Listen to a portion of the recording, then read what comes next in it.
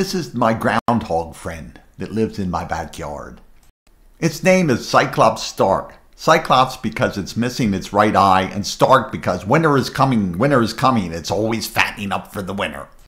It lives in a hole in the ground in my backyard, which I've dubbed Winterfell, where it hunkers down for the winter.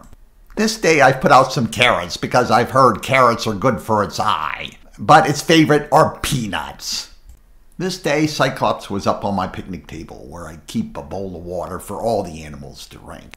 Here is my cat watching a fox eat its food. I've named the fox Cersei Lannister.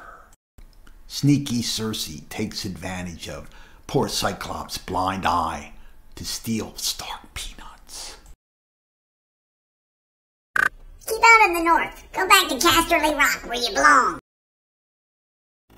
And take that little bastard Joffrey with you.